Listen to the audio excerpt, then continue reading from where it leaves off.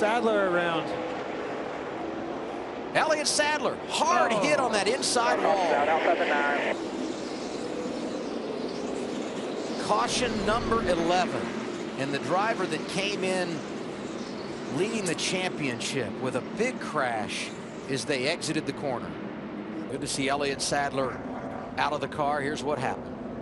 Like he bobbled a little bit on entry, and then that put the 42 of Tyler Reddick right on him. Maybe a little bit of contact there.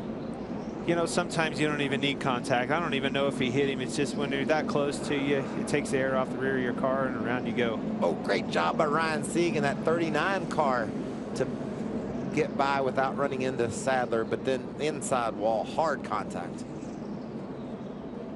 Talked about what a tough weekend it's been for junior motorsports, and 2 consecutive restarts claiming their drivers. Last time Michael Annette, this time Elliott Sadler.